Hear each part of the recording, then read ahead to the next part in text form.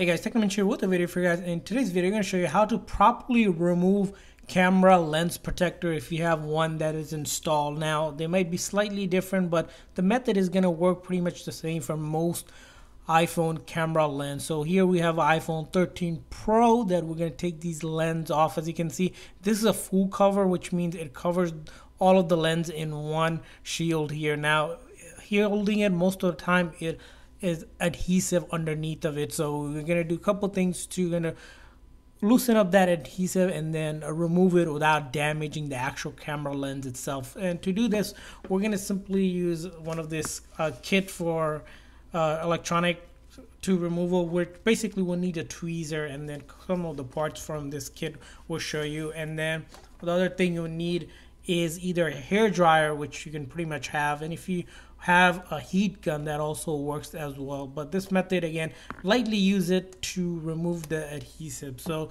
let's dive right into this. The first thing, of course, you want to do is take your tool, get all of your tools ready. So here in the kit, I'm just going to get the tweezer out. That usually will do the job for the most part. We don't need too much tools going in this one. Again, this should be pretty quick if you do it correctly. So you'll get the tweezer out and possibly something to poke that lens to make sure that lens moves whenever you're doing this. So usually get those tools ready, and the way to do it, again, without damaging it, on very low heat. If you're using a heat gun, again, be very cautious because you can potentially damage the camera lens if you don't do it properly. So put it on a low heat here, and what we do is start heating it up just like that.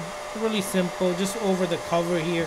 Again, most lens we've seen is adhesive, so once it heats up, we're ready to start poking it. So go like that. Again, you might need to do it multiple times to just make sure that you're really careful. And then you start by poking the sides out here.